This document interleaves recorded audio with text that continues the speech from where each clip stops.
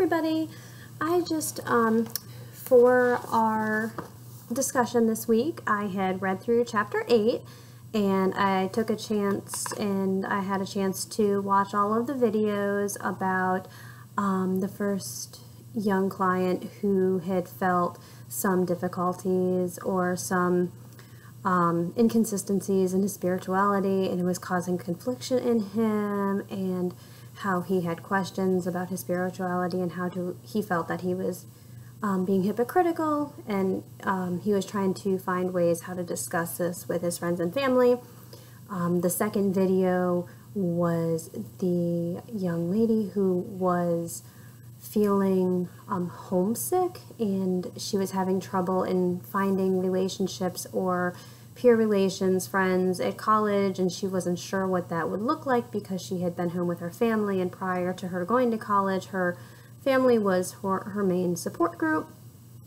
And then in the third video, there was a student who had been a dancer her entire life, and then she went to college, and now she was a student for counseling, but she had started to feel some ambivalency or some inconsistencies in how she felt, and she thought maybe she wanted to go back to being start being a dancing major and engage in that instead of the counseling profession. So she sought out a counselor to help her through those feelings.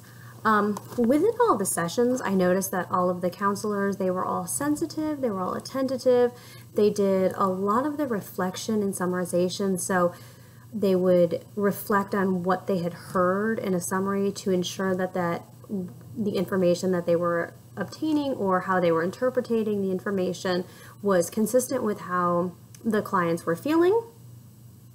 They used open-ended questions to encourage the clients to explain their situations more. They also, you could see that they would check for information. They also all used pauses or silence to allow for the client to think or, come up with their discussion, which allowed them to bring to the conversation what they were feeling. They used a lot. What I liked about it is they used encouragers, and they also did a lot of reflection of feelings and reflection of meaning. So when they were looking at the reflection of feeling, an example that I seen was in the first video, and the counselor was reflecting back towards the client. The client had been talking about feeling like a hypocrite, and this was making him feel feelings, around guilt, and so the counselor was reflecting back about that.